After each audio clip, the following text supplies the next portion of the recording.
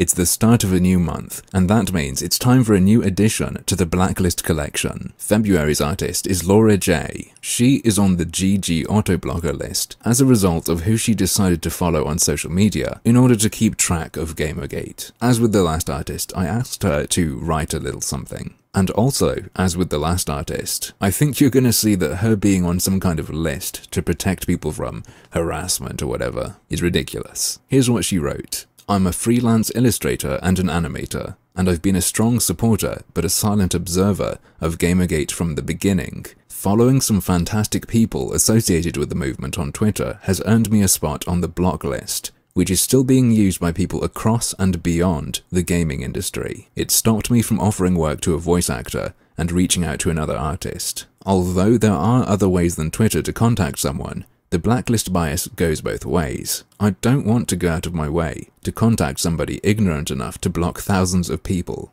guilty by association. She continues, but there's a spoiler, so I'll finish reading that later. As you can hear, this is a person who seems reasonable, has a good attitude, and if you look at what they put onto the internet, it's all totally innocuous. But in spite of this, they've been affected by one of these shitty lists that get spread around. And while she's brushed some of it off by saying you can contact them other ways, what happens if the harassment hysteria reaches a point where you can't contact someone if they've blocked you on social media because that's bypassing a request not to contact them? And while I think her attitude of, well, if they're going to use that, I'm not interested anyway, is great, what happens when that's the norm rather than something she bumps into now and then? Laura has felt a little touch of what could be coming for her and many other artists in the future if people blindly subscribing to mass blockers for their safety isn't criticized and fought. Which is why I'm very glad to be subverting these lists of people to ostracize and turning them into pools from which to pick artists to promote. So, without further rambling, here's some of what Laura J does. I had a little sift through some of the sketches she's uploaded, and as you can see, her work can be very problematic. Just look at the disgusting objectification of facial hair on display. Such misandry. Good grief.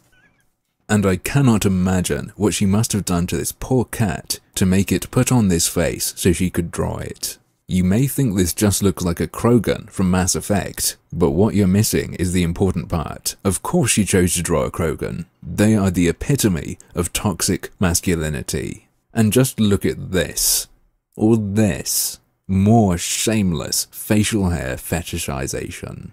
She is also guilty of promoting anorexia in monkeys and encouraging dangerous behavior. What happens if he gets too drunk, passes out, and his head goes under the water?